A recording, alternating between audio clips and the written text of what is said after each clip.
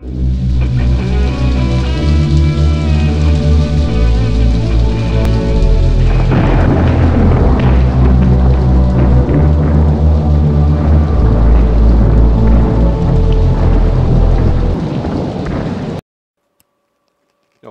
let's see how many we're gonna get in here.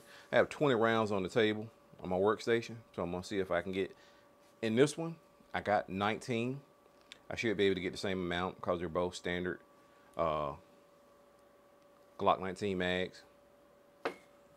So let's see how many I can get in there. Like I said, there are 20. I'm gonna see if I can get 19 in. And 19 is the number we're hitting for.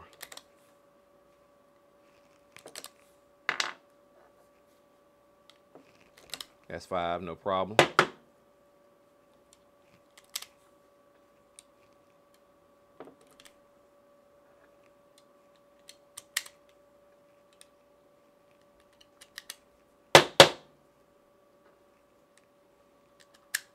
Ten.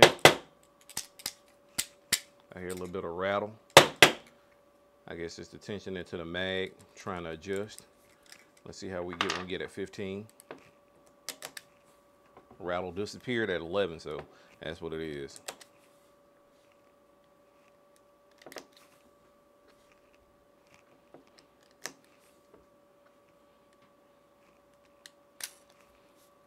Feel the tension in the mag tightening up. Let's see how many we can get left. They're going in right around probably that 16th, 17th round. It's going to feel a little tight, but those who's loaded by hand, you can actually tell it's getting tighter, especially when you put these base plates on. Okay, it's getting tight, but not extremely tight when, like, when you're trying to put in a 30th round on a PMag, but it's firm. So I'm guaranteeing this is going to be a little tough. I'll be surprised if it wouldn't be. Okay, she fought me, but no rattle. It's a good rack. Okay, I'm gonna go hot for a minute. Okay, this is a Glock 19 I'm working on. So I'm gonna try it. No mag well. Let's see how it fits. Easy sit. Nice, flush, smooth. Okay. Safe direction is up. So it looks nice. I'm gonna go hot, chamber around, finger off. Let's see if it drops. Clear, finger in a safe location. Clear round. Okay.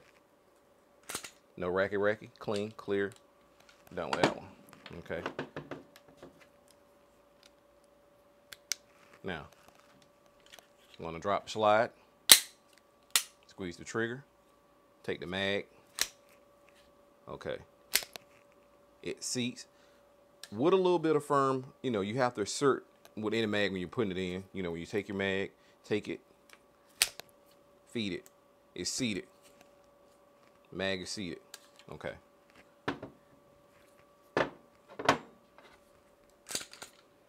Chamber clear. Now we're gonna take this tacked out one. Okay. This has a mag well, light, stippling, whole works, extended mag well release. Okay. I've had problems, and this is one of the cons with this mag.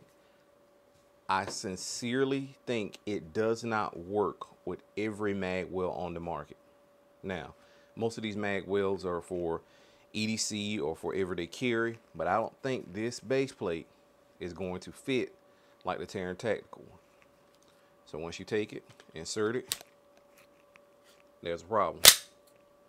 It's locked in, but it also locked around into the chamber with a slap rack. Now, we both know that's something you don't want.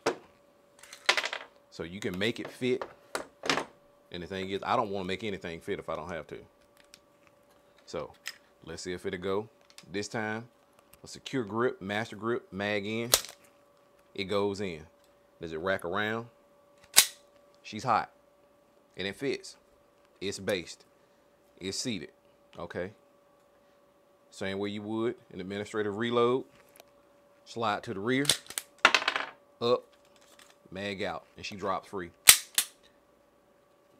I'm gonna give this one a pass due to the fact that Sometimes when people get these mags, they're not spending enough time on the range, and these mags work.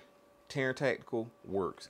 So I'm going to give this one a pass. The only problem I have and the only issue I have is for him to actually check the clearance on the throat of the base plate. Other than that, with us that's rocking mag wells, once we seat it in, it's not going to seat. So you have to do an administrative. I'm talking about you rack that some in there, and once it's in, it's secure. Now, would you carry this EDC? Probably. For it being that shiny, that's where the video, so you can actually see how it's actually seated and feeded. It feeds well. It sits well. It fits. Clear. Mag out. No round in.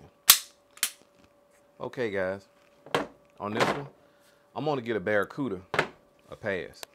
For the money, I'm going to tell you the MSRP, I think is really going for like 36 bucks. That's a really good price on these base plates. I mean, when you're paying $41 and $47 for the Terran Tactical, yeah, you're buying the name, but you're also buying quality. Same thing with this one. It's the same kind of quality, same kind of pricing, same kind of reassurance. As long as you're aware and what you're using your kit for, this base plate will work just the same as any other high-end base plate on the market. So on that one, guys, I'm going to tell you, Barracuda Tactical is a buy. That's a good one. And on that note, I'm going to slide in a few photos of what they look like by comparison. And I can green light it, like Barracuda said. It's a green light.